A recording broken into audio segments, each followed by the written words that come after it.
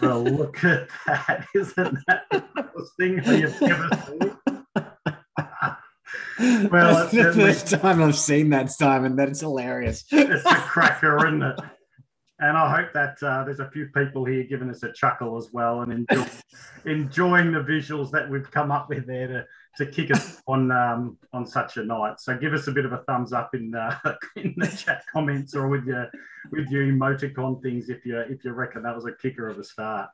Well, thank you so much, Prashant, for kicking us off and just introducing us tonight. And welcome to thanks, Axel. Welcome to everybody that has joined us here. Welcome to I don't know if I'll call it the first Hive Buddies show. This is sort of our second iteration, Ryan, but this is a place where some mates are sort of gathering together to talk about all things bees.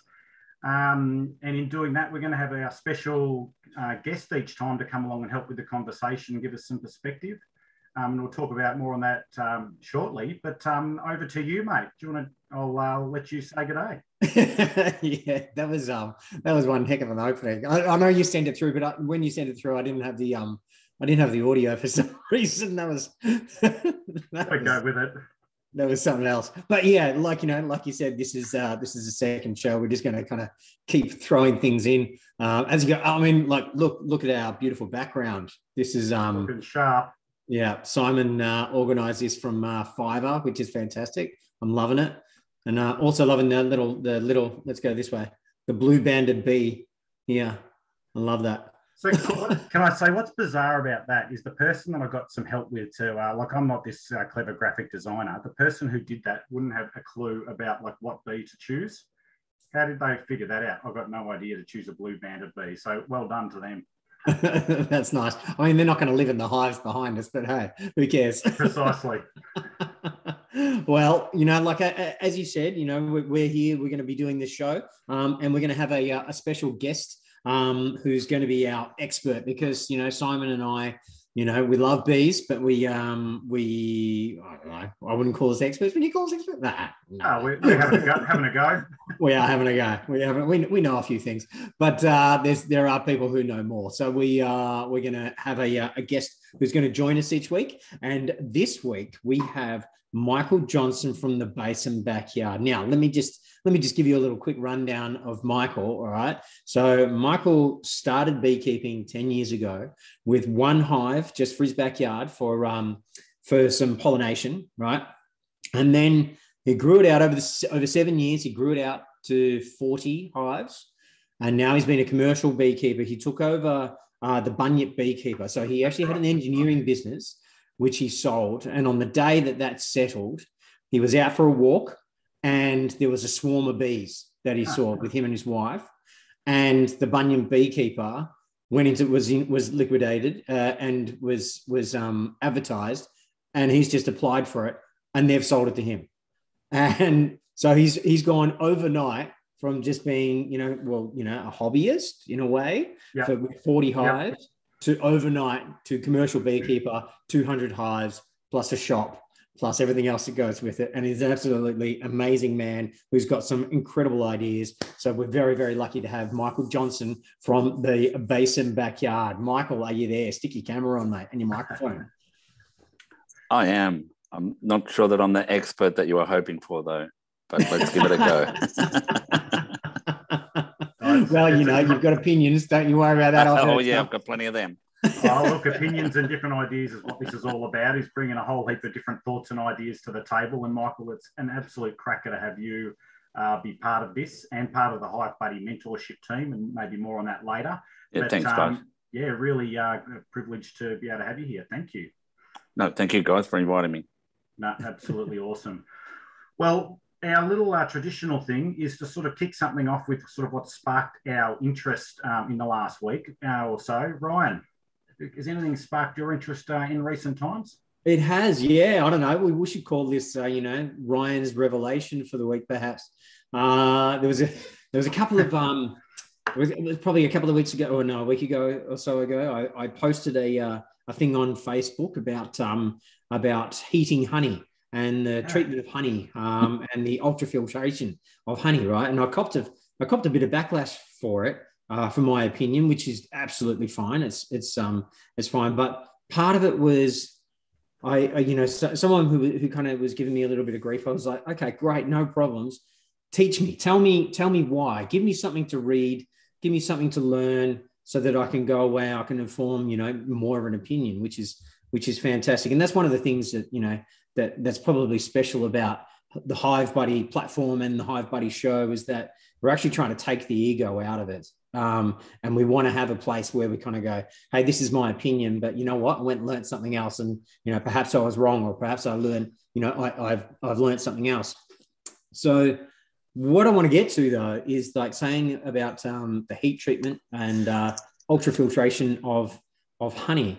And I know a lot of backyarders or small operators and whatnot pride themselves on not selling raw honey, of not heating it above 40 degrees, not doing ultrafiltration. So it's still got bits of pollen, still got bits of wax in it, perhaps. But basically, it's all the kind of really good stuff. And it's that good stuff that's actually really, really good for you sure. as a person.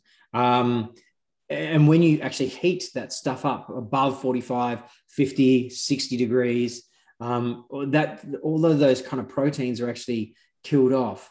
But the thing about that is that we want honey to be in our shops, right? We want honey to be in supermarkets, because even, like as small operators, we want people to be aware of honey, right? And if I'm going to sell to a supermarket, I need to be able to sell in what's called IBCs. So massive, massive things, I need to be able to sell them and kind of supply a large amount of honey. And if I'm going to do that, I actually need to make sure that honey doesn't ferment in any particular way. So there are particular processes, and there's also the supermarkets require particular health certificates in order for you to actually supply to them, right? Part of that health certificate is that it's got to go through these actual heat processes. It's got to go through these ultrafiltration processes in order to actually get it there. So kind of what I'm getting to is that my opinion was kind of like, raw is best and all this kind of stuff. And then there's the supermarket stuff. But what I actually want to say is that they're two different products and they serve completely different markets. And I was probably too harsh on those supermarket guys, because they've got to do all the pollination. Like us I'm not going to be able to supply thousands of hives in order to do pollination, right? I can't do that. Or, so those guys that do, they're going to have thousands of tons of honey, and they're going to do something with it, right? So it's a different kind of product. And the truth of the matter is that there's so many different consumers looking for so many different products. And there are people out there so excited about the opportunity to buy local. And I think most people actually would like to buy local. I think that's generally how it works. But in many instances, people are very price conscious. We know that. And we can't blame people to be like that. That just makes a lot of sense. So we need to be able to look at things in many different ways and not just think that there's only one way that this can happen. And I think that's what sounds like it's worked out for you this last week or so. Yeah. It's been a really interesting kind of delve into it, which is quite nice. And it's also kind of also given me a bit more confidence, a bit more knowledge in my product. And, kind of to completely understand the differences between it, which also helps with the marketing of it as well. Yeah. Sure. So yeah, it kind of works on that. Michael, have you got any opinions on that kind of aspect? Yeah, look, the only thing I'd say that if COVID has to have a good side of it, the good side of COVID is people are now at home starting to finally think about what they eat, and that's running right through the food chain, and honey just becoming part of that. And so obviously, I do a lot of farmers markets, and the people that come into the farmers markets, they're happy there's no questions asked. They don't even ask how much is a jar of honey. They pick the jar of honey up, you put it through the cart, it's gone. But because they've done all the checking, they've done all the work behind what's going on. And there was a really good article about 2-3 weeks ago about how honey needs to come out of the pantry and into the medicine cabinet. And it is like that. It is really like that. I mean, at the moment, I'm taking a teaspoon of jarrah honey every day. If you knew the medicinal properties of jarrah honey, Manuka's dead. Like seriously, Manuka it's gone. Kiss it goodbye. If Jarrah is able to be supplied in the amounts that Manuka honey is supplied in, but that's the problem. It can't be. So it's medicinal wise, it can't be beaten. It really can't be beaten.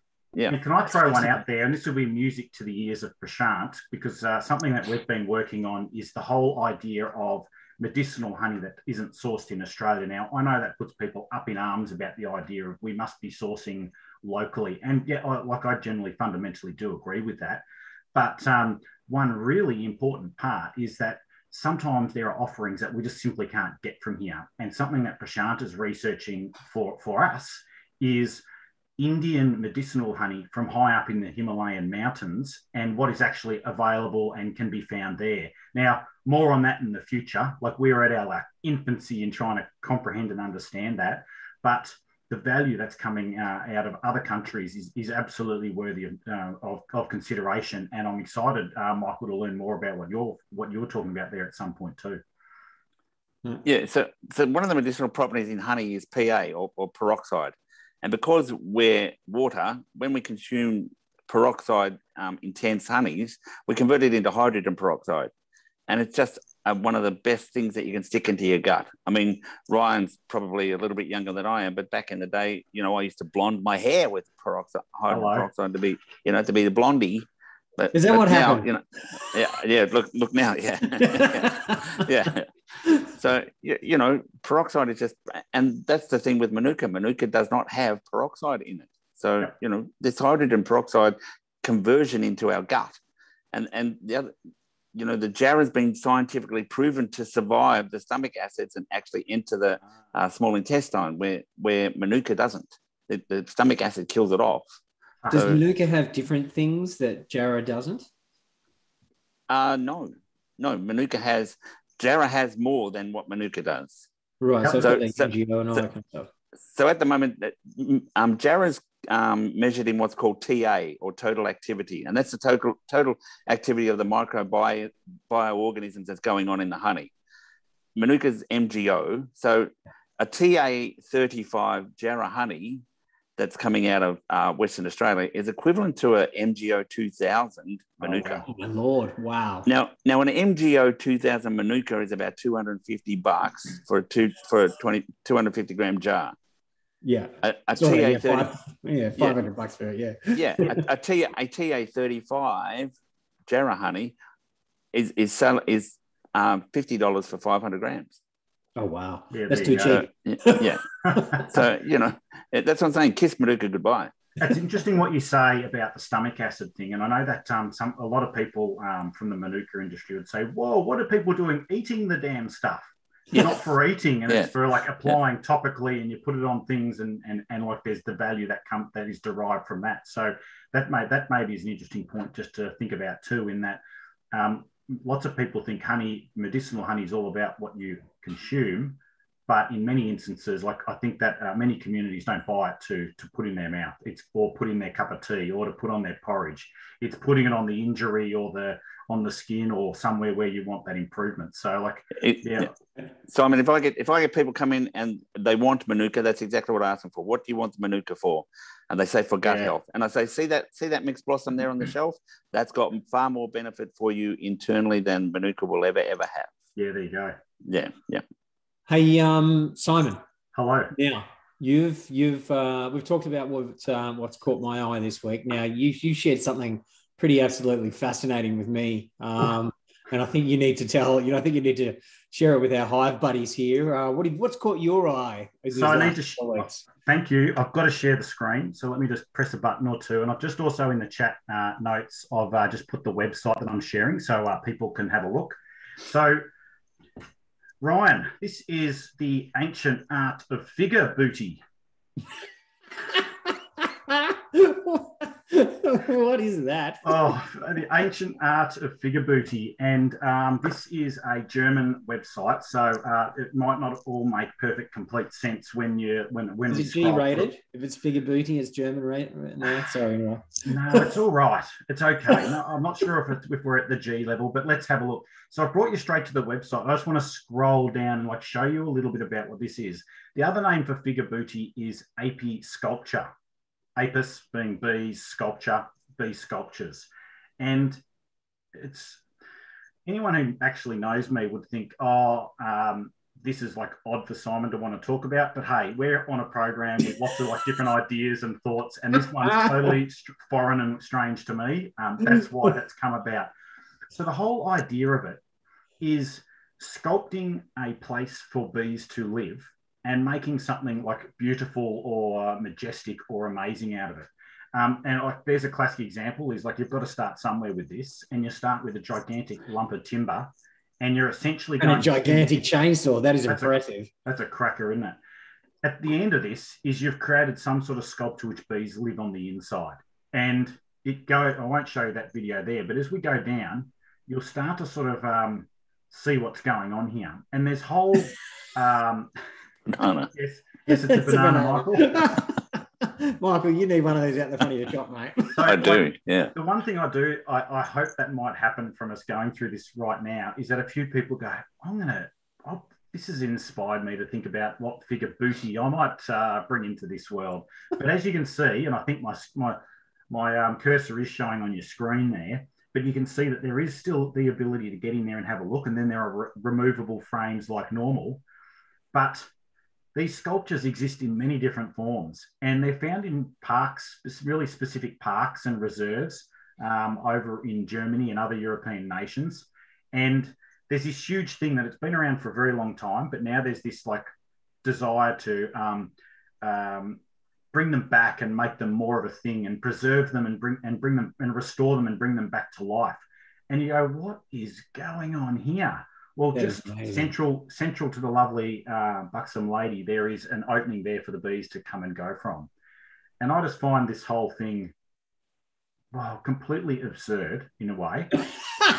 It's fascinating. It's beautiful. Look at it. But it's so amazing. Pretty full on at the same time. Not my sort of sculpture, but it makes me think, what would be my type of sculpture? And if I had the skills and the time and the desire, where would I take this? And this website, which, as I said, I've posted in the comments, there's just so many examples. And if you go and look at this and do a bit more Googling, out of the baby's mouth. What's the deal? Jesus. Maybe is that baby cheeses? I'm not qualified to say it, I don't think. But there's just some random stuff going on. Anyway, this is what's caught my eye lately. And if you do Google it, there's a little bit more going on. There's a couple of just key places where this exists.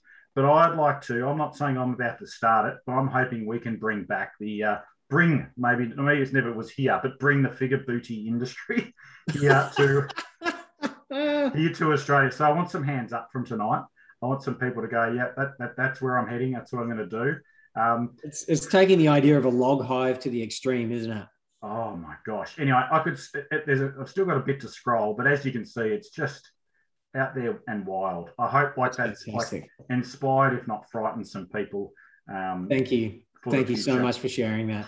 I'm up for a challenge. Michael. All right. Okay. Interesting. The brain is now in gear. And I hope the same to some others, because it is wild. It's a wild concept, but I reckon it's absolutely worthy of a little bit of thinking about. Crazy. Can I just I'll answer one quick question popped up on the screen. Can we eat too much honey? And the answer is yes and no. So honey potentially has botulinum spores. The cold filtered honey potentially has botulinum spores. Yes. So if you have a compromised immune system, 100% you can eat too much honey. But any other way, there's not a problem. So technically, could you inject it into your face if you really wanted?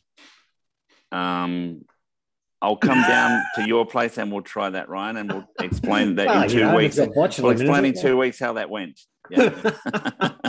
There you go.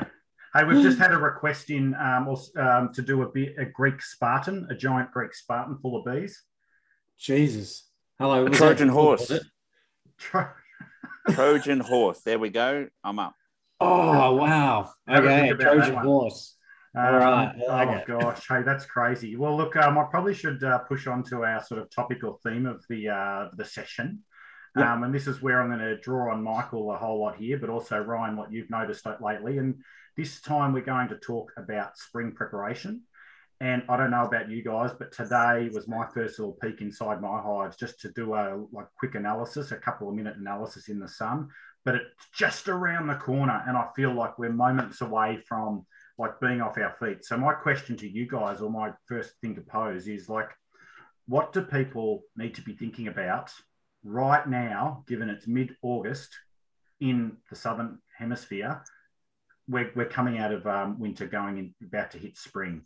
What are some thoughts that you guys have had based off what you're seeing at the moment and what's happening for you? Right at this very point, there's people who've got two choices to make. Am I going to give my bees more room, or am I going to split the hive? That's the most important thing that people need to understand right now.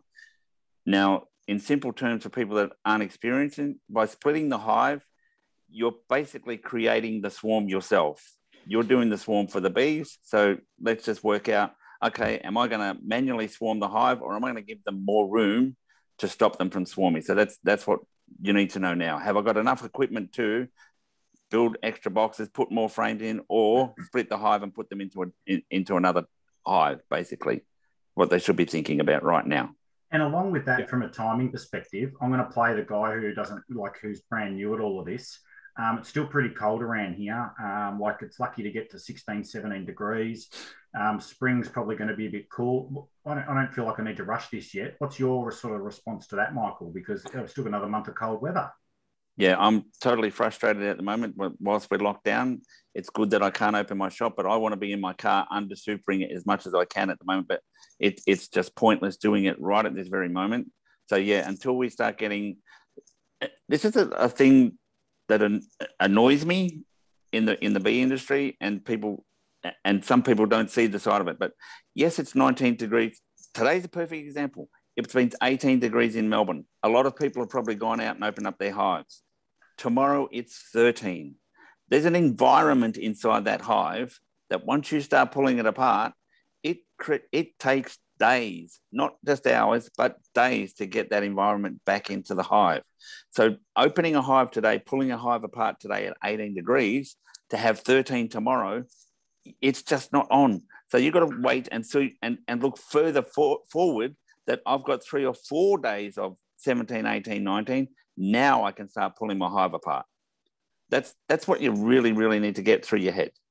So really being careful of that interruption to the internal little micro climate system that's occurring there. Yes.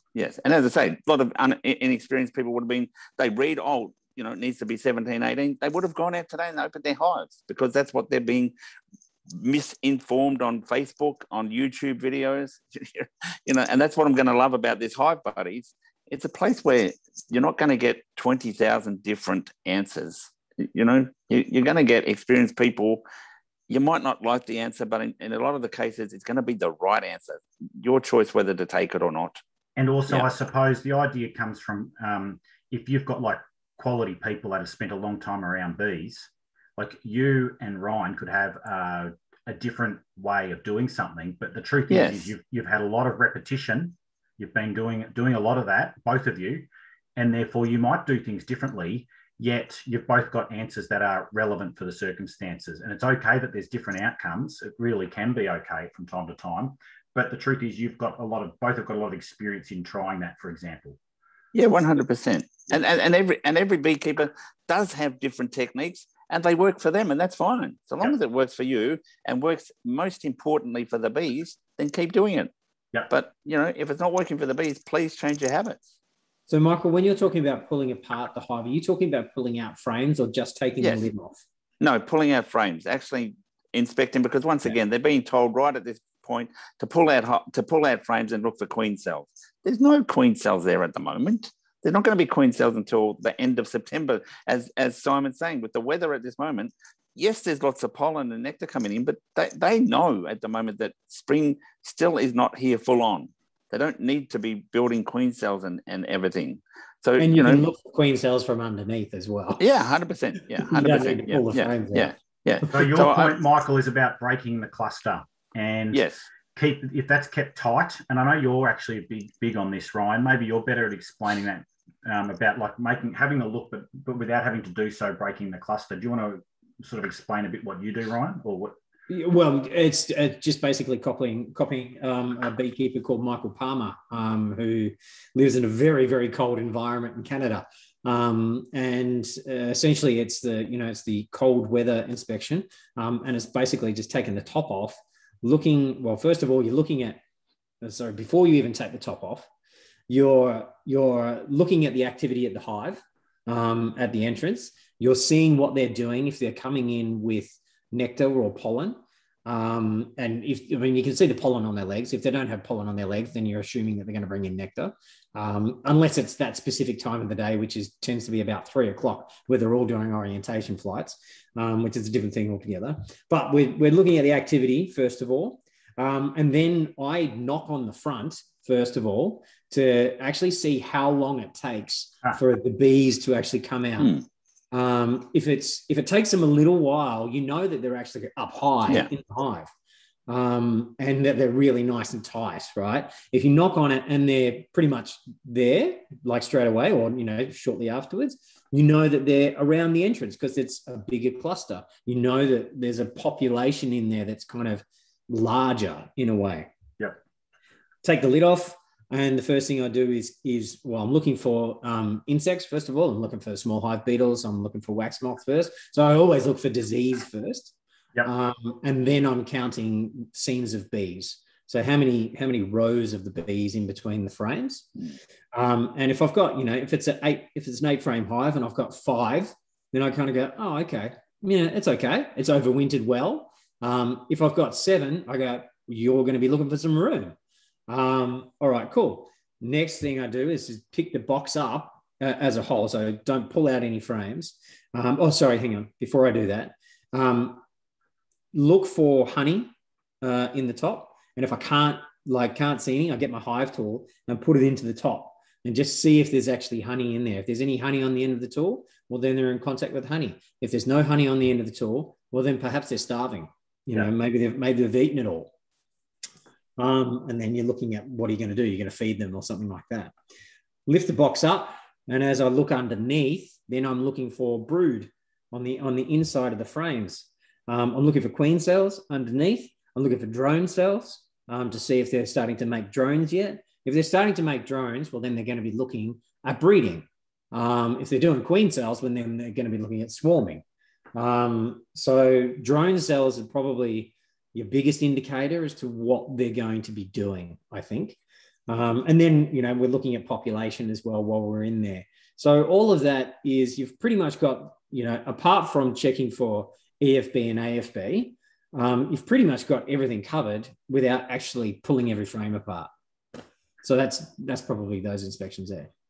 No, that's fantastic. And then as you heard me say a word before, under supering, at that stage where you've got the lid off and you've got 7 full frames of bees, well, to give yourself a bit of time, when you lift that box, put another box in between so that they're all automatically, you've bought yourself a month. So if you were talking like a double hive, a double height hive, yes, you'd leave the bottom as brood, put in this second one, and then correct, put the top one as whatever back on. Was. Yes, back on. So force them to actually have to walk back up through that second box. All of a sudden they go, wow, we've got all this room. All of a sudden the colony starts to generate more and more of what's going on. And as I say, you've bought yourself a month of having to physically pull that hive completely apart to see what is actually going on. So that also sounds like the DeMarie method, right? Yes. Yeah. May I ask a question there? Because I'm sure someone else is thinking it as well. If I'm taking 2 boxes, moving them apart and putting another box in between, what happens if there's brood running between my 2 original boxes? Are you suggesting I'm splitting that in half in this instance? I would say at this time of year, it'd be very, very unusual for 2 boxes to have brood in it, Simon. Yeah. I'm not saying that it wouldn't, but it'd be extremely unlikely that there would be 2 boxes of brood right at this point of time. And if they happen to be just, because sometimes they do random things and they're spread across 2 boxes, would it be a good idea to leave the brood chamber intact then? Yes, most definitely. Yeah. So if by chance they are spread across 2 boxes, you better leave those together so that they can stay where they are. Is that the general thinking? Yes. Cool. Yeah, I reckon others would be curious about that same point. Good. Yes. Thank you. Yeah. And probably something that might even catch you out too is you might see that there's a whole lot of brood in this top box. And they go, oh wow, yeah, look, they're starting to lay in this top box. Check the bottom box, because there's every chance that during winter they've actually just moved up. And if they've just moved up, well, then you just swap the boxes around. Yeah. Yep. And what else have you been noticing in your little site visits lately, Ryan? I know it's not as easy, but I know a lot of them are close to you, so you can get out and have a look. Is there anything that you're visually spotting about your sites and your hives or your bees? You know what? I know it's like, we're coming back to, what you're saying is what you should have done, or, what should you be doing I know what you're going to say. For spring preparation, right? Yeah. I'm going to take it back a step, and it's like, what should I have already done? Boom. Yeah. And what I should have already done is had my boxes made. Yeah. Totally. And had my foundation in my frames. And Michael, I'm going to come and get some more off you too. But that stuff is so I've done a few inspections, but from those few inspections, I've gone, okay, they're going to pop in the next couple of weeks. And I actually need to have all these boxes ready to rock and roll. So I'm not even really going to bother with further inspections from this point on until I've got all my boxes ready, because as soon as they're ready to go, I'm just going to be taking them and putting them boxes straight in. Well, there's no valid reason to interrupt them if you can't actually take any meaningful action because you haven't got the gear ready. Otherwise, just leave them where they are. Hey, I noticed something interesting today on and you guys will probably have the answer for this. I've already noticed a European wasp at my hives. Same. Wow. Now, am I seeing a queen European wasp? I don't think so. Because I thought I had it's a moderate size. My one was tiny. It was a moderate sized one that I would consider would just be a standard normal foraging one for the rest of that you'd see in the middle of summer. And I've seen it on 2 different days. And today I saw them there coming at the front of one hive and like trying to pick a fight. And it definitely did not give me the impression that it was a queen. And it's making me think, are there colonies already established this spring? Find that hard to believe, but I'm not a waspologist. And the other thing is it even possible? I don't know either. Can a wasp colony survive through winter under mild conditions? Yeah, I'm no expert, but once again, if you look at the animal kingdom and even us as humans, we learn to adapt. And I would say European wasps have been here for a minimum of 10 years. I would say 100% they're learning to adapt with our conditions. Yeah. So that's I could be wrong, but that's potentially exactly what's happening. Yeah. It was a surprise. From my understanding, I think the queen at the end of the summer, the queen makes a whole bunch more queens, of virgin queens. Yeah. And those virgin queens then go off and find somewhere else, and they overwinter on their own. Correct. Yes. In your wood pile. If you've got a wood pile, they're in your wood pile. Yeah. And then they slowly build up. And the reason why it's a slow build up is because the wasps are actually really inefficient at feeding themselves. So they've got to feed the larvae, and the larvae feed it back to the wasps, and then that's how they get fed. So I think that's why it takes a while. And then by the end of summer, they're out of control because they've actually kind of gradually built. And then they're looking to send the virgins off again. Yep. Anyway, I was caught out by that.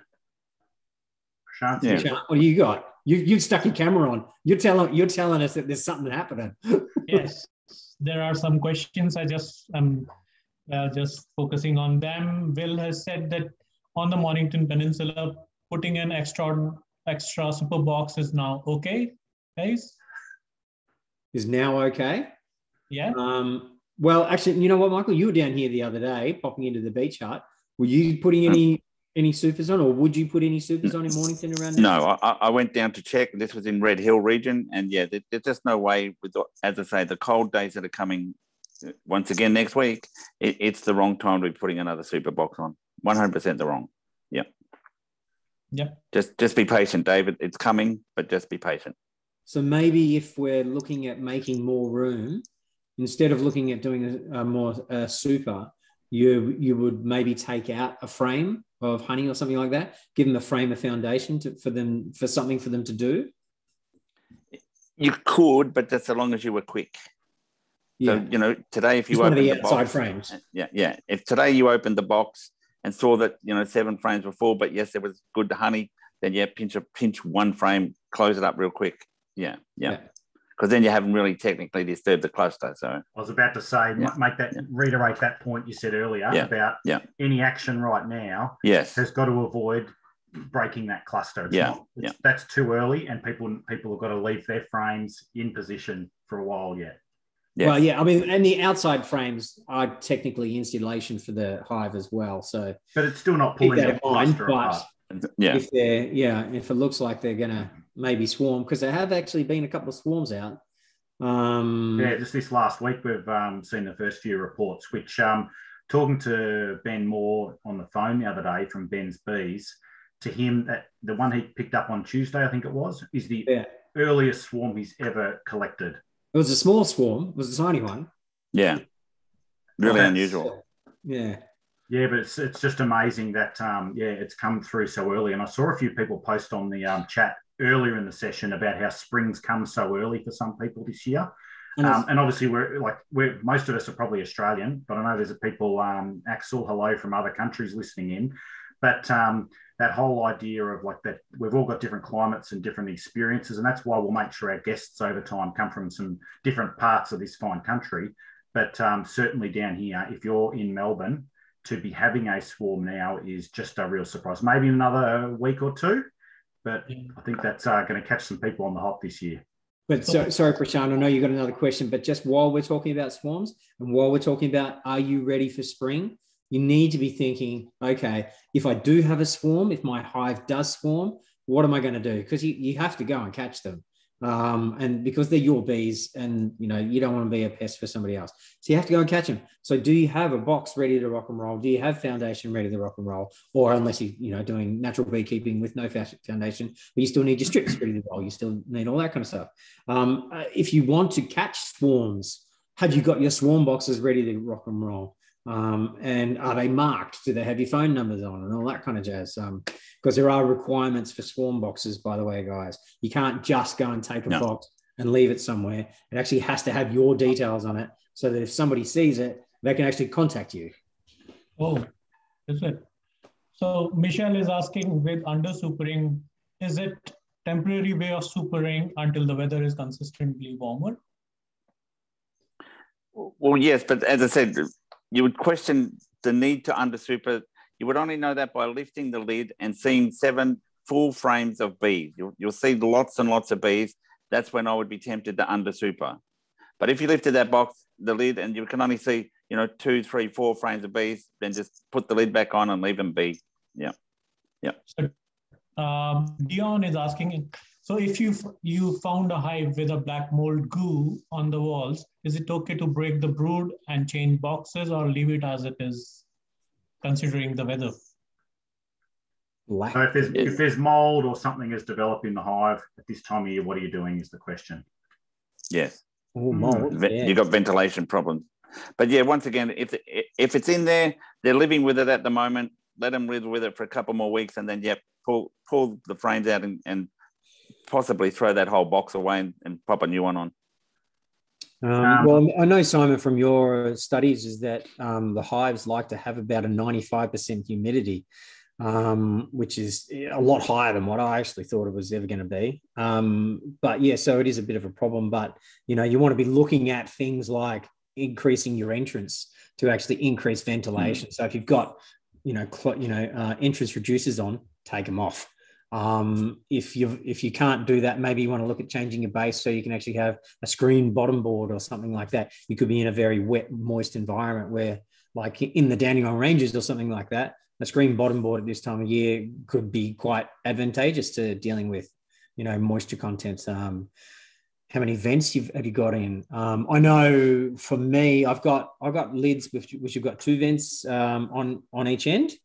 but I was running with a inner cover as well. So the inner cover was actually stopping the ventilation. Take the inner covers out, and now I've got more ventilation. Yeah. So yeah, unless that black goo is actually a slime out from the small hive beetle. Oh, hell. Yeah, that's true.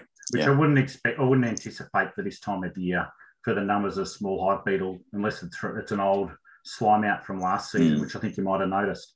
I've certainly experienced frames to the outside of a box, or if I am, and Paul keeps asking, and I'm glad you are, Paul, about whether we're all running double brood chambers or singles, and I'm going to answer for probably all of us. We've probably got a mix of all. It's probably not one consistent way that's done. Is that fair to put that to you, Michael and Ryan, that there's might be a mix of the two? Yeah, I've got 300 hives. They're all double brood box. Every single one of them. Good to know. Yeah. And I know, Ryan, you've got a bit of a mix. Is that the case still? I do have a mix, but that's just because I'm trying to get them all to at least doubles. But Michael also, he's got a wonderful way of overwintering in that he leaves a ton of honey on.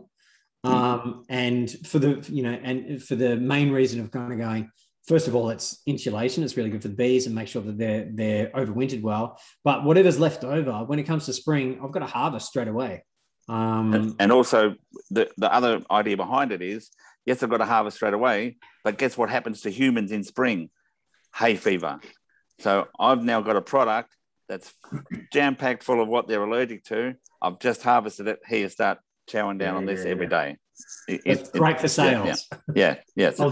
What I was going to mention before about the double brood box is sometimes that can mean, it's more common from the little bit of experience I've had, that the outside extremities of the double brood box may have nothing in them except just some empty honeycomb. And when they're trying to manage that entire environment, they're not going to worry about the extremities as much. They're going to worry about the cluster. And it's not uncommon to see a little bit of that powdery mold or powdered mold starting to fill in some of those frames. And at this time of year, my thinking is in a couple of weeks from now, the bees will have tidied that up. Yes, 100%. They'll clean it up. Now, it's there right now. And I've certainly looked at some frames going, oh, and this is when I was in earlier days going, oh, I ruined it. But if I just left them in there 2 weeks later, the bees would have sorted that out and there'd be pollen and honey or nectar being brought in. Yep. So, Sean, what else you got for us, mate? So Paul has another question. When would you take an entrance reducer at this time of the year? Why? Why would we take it off?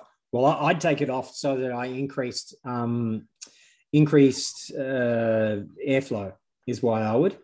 Because it's cold, you're getting a lot of humidity. They're bringing in nectar right now, and overnight they've got to fan it and they've got to get rid of the moisture out of that. So that's like, there's a lot of moisture that's actually happening at the moment. And they're breathing a lot, they're breeding. So there's more bees, so they're condensing a lot more. So you kind of really need to get that moisture out. Entrance reducers for me are a way of trying to stop wasps from getting in and stop other bees from robbing. So at this time of year, not really an issue. Although we've just seen a wasp, I wouldn't say that they're predominantly an issue. It's at the end of summer for me. Yeah, I'd remove it tomorrow, Paul. Yeah, I did mine today. There you go. Yeah. So one last question from Maxwell. I have got 4 wild swarms from a building. The same building I have been feeding 1-to-1 syrup. Should I continue to feed like this, or should I now start to go heavy? Now, Axel, I think I noticed you're not based in Australia. Yeah, so in the UK, I'm going to assume there, and you can perhaps type that your seasons are obviously reversed to us. So for you at the moment, it's a little bit late. It's coming into the end of summer, into autumn. Getting ready to overwinter. Yeah. So I'd say if you're going to feed, the 1-to-1 is more, the 1-to-1 has got more water in it, right? And so they've got to work harder in order to get rid of that moisture content. So it's kind of like I would say a 1-to-1 is more of like an earlier season feed. And then when you're actually trying to get them to store it for overwinter, the 2-to-1 feed is more like a nectar. So they're more likely to store it as such. And I'd be going a 2-to-1 feed trying to get into it. Yes. Makes sense. Prashant, while you just check those chat notes for us and just let us know in a moment if there's anything more, I just want to share my screen really briefly while we just collate the last opportunity there. And I just wanted to show the people that were having a bit of a look at this tonight, just very briefly, a little bit about where they can go and find a little bit more assistance if they're looking for it. So the Hive Buddy website has been fairly recently put up there. And on here, you can find information about the programs and the mentors that are involved with what we do.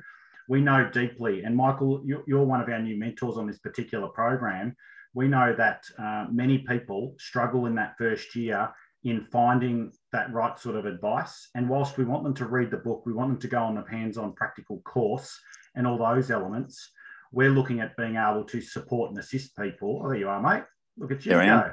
Where they're looking at supporting people in an ongoing mentoring format. So I just wanted to quickly show people that whilst we're just having a moment to collate the last few bits and pieces. And that's just gone online in the last day. So those that are interested in getting that little bit of extra support should go and take a look when they get a spare moment. Awesome. Thanks, Simon. Anything else that's appeared in there, Prashant? Because I just wanted to make sure. I know that the list has got quite long. That's why I thought I'd give you a quick moment to take a look and see what's going on. But maybe we're sorted by the sound. That's it for the questions, but people are loving it. Yep. Oh, cool. Well, we'll take that endorsement. Damn. Yeah. We'll take that endorsement and go with it. All right. Now, before we head off, right, we're gonna quiz Michael a little bit, yes. All right? Because we want to find out a bit more about you, about what you do, what you've got, and why you do it. So, first of all, tell us about about your shop. Where are you? What are you doing? So, yeah, we have a obviously the main part of our business is beekeeping and honey sales. We're in Rushdale Street in Knoxfield. We're a home-based business. We just got way too big for home, so we moved into a factory. The factory luckily had lots and lots of offices. We pulled down some walls and made a shop. Now, when we finished building the honey shop, we had a great space left over, so let's make it I call it the time poor man's beekeeping shop. Everything's made for you. You just kind of come and pick it up, walk away, and have your life. But here's everything. So if you're already late for spring, come to my shop because I got everything. It's all done for you. So yeah, I'm coming. Yeah. So yeah, we have the shop, and then in the shop, as I said, we try to make use of every bit of honey, every bit of wax, every bit of everything. So I'm a bit of a crazy dreamer, and I dream lots and lots of things. And man, have I come up with some things that we do with honey. So, we've got a brilliant range. One of the questions I asked Michael before all this was like, what do you love about beekeeping? Or, is it the bees? Is it, is it the travel? Is it the mentoring and all this kind of stuff? And he said, amongst the people, that was one of his first things. It was like, I know. One of the things that Michael absolutely loves doing is coming up with new products. Yeah. He is constantly coming up with new products. So come on, tell us about what you've got going. So the latest one that I'm just waiting for my liquor license so that I can technically sell it, but was an orange blossom honey gin. So we've been working on that with 6 months with a gin distillery, and we've come down with I'm telling you, I've had some very nice sampling along the way. And that's all labeled. That's all labeled and ready to go. One thing that we're doing at the moment is, as everybody knows, the climate and particularly in Australia with bushfires and all that sort of stuff. So we're trying to work hand in hand with other beekeepers, small beekeepers that really can't get their product to market. So we're working with them now, and we're going to be their market for them. So today we released what's called the Taste of Victoria box, and it's 8 different honeys featured from around Victoria. We're working with the Wing Bee Foundation. I'm not sure if people know of the Wing Bee Foundation, but it's a charity that's completely set up wholly and solely to save bees, basically. So we're working with them. So each box will have a packet of seeds in it from the Wing Bee Foundation. They get $5 from every box that we sell. And then a little bit later on, we've been once again collecting honey from all over Australia that has been an absolute joy tasting some of the different varieties of honey that our country produces, and we're ready to rock and roll. We're just waiting for some jars to come from overseas to be able to launch that product. So that's still probably a month away. But yeah, so we will have a jar of honey from every state. I was telling Ryan, you know, I've forever got ideas in my head. He's an engineer. That's what he is. Yeah, exactly. My friends all call me the Rain Man. So I'm working on this Australian honey, and I'm thinking, how am I going to present this? Anyway, I went to bed, and in the morning I woke up and thought, oh man, I dreamt what I needed to do. I straight away grabbed the pen and paper and drew this shelf up that I've now had laser cut and everything. So it's a map of Australia. It's in a big iron holder that's now got a shelf for in every state. And when we get those honeys, there'll be honey from every state on display. And yeah, you wait for some of the, like Tasmania, for instance, we've got some fennel honey from Tasmania it's from a fennel farm, and it's just bloody awesome. Northern Territory, I've got a paper bark cross bloodwood honey, and I've got to say, it is one of the best honeys I've ever tasted. It is seriously beautiful. And you know, a macadamia honey, like bees pollinate macadamias, they bring back a lot of nectar. The macadamia honey is just to die for. So, you know, we'll be bringing out the Taste of Australia range shortly. And as I said, it's supporting other beekeepers because we're all in the same industry. Let's help each other. You know, there was a bit of Simon will agree, there's a bit of a discussion the other day about commercial and backyarders. Well, we can work together. And it's the same. Some commercial guys won't work with backyarders, and some backyarders won't work with commercials. We'll let them fight it out the sides and let everybody else work together. That's what this is about. Yeah. And that's what this is about. There's so much opportunity for everybody. We're not about to run dry of being able to go out there and provide services and get together and do good things. That's how I sort of see that. Yeah. And do you know what you're about to add to your, like as Ryan said, you're about to go and add to your innovation and like future is bigger booty Spartan giant beehives. It's a Trojan horse. Anyone that wasn't listening to the first 15 minutes of this and came in a bit late will go, bigger booty Trojan Spartan what? Anyway, you have to go back and watch the recording for that because it got a bit weird there early on. All right. Now, before we wrap up, Michael, we've got 2 questions for you. We're going to ask the same questions to every guest, okay? Yep. Tell me, what is the biggest mistake that you've ever done beekeeping or in the bee industry? Buying the Bunyip Beekeeper. Whoa. Don't laugh. Big bold comment. Yeah. And, well, I only say that because, unfortunately, when companies go into liquidation, there's a lot of people hurt along the way. Sure. There is a hell of a lot of people hurt along the way.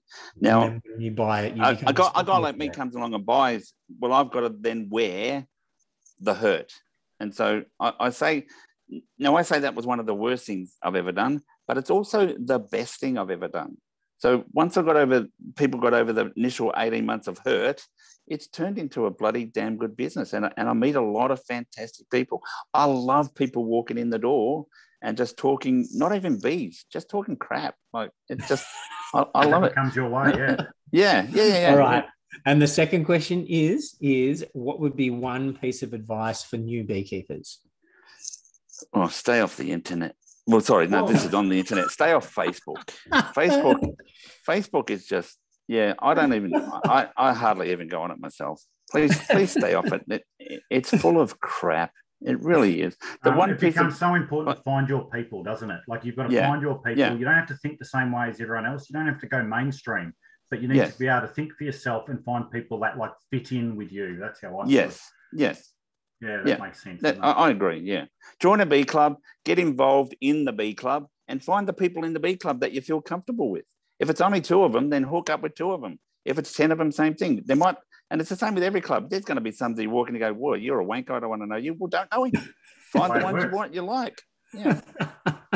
Like, it's simple. Yeah.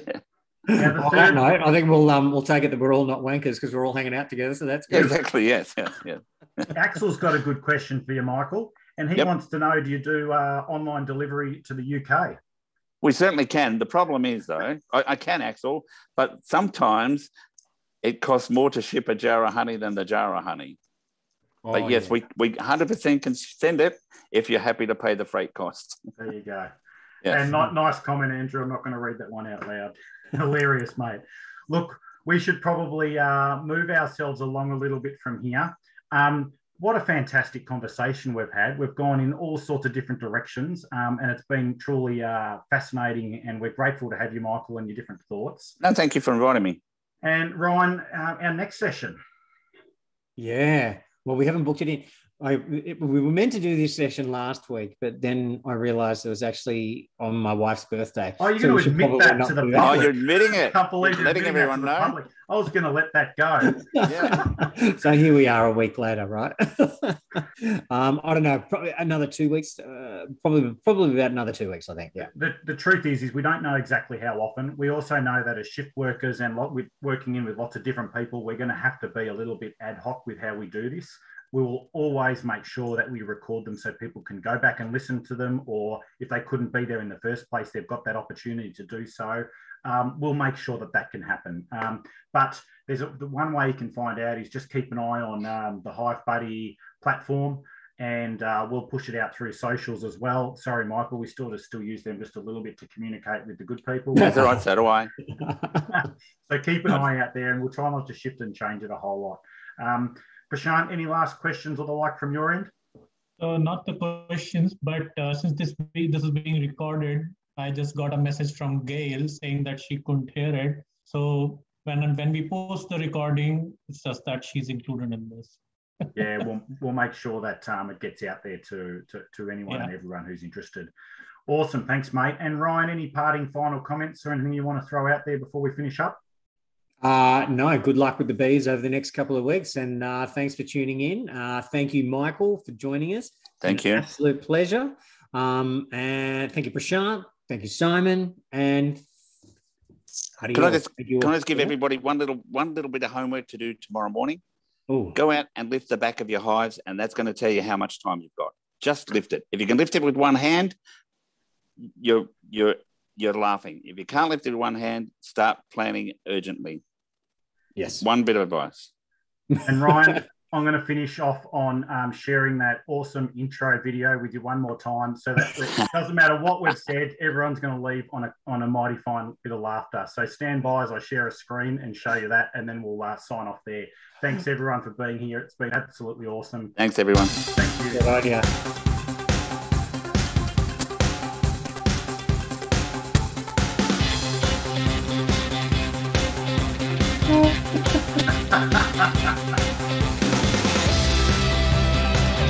That's hilarious. I love it. Good night, everybody. Take care. Bye. Guys.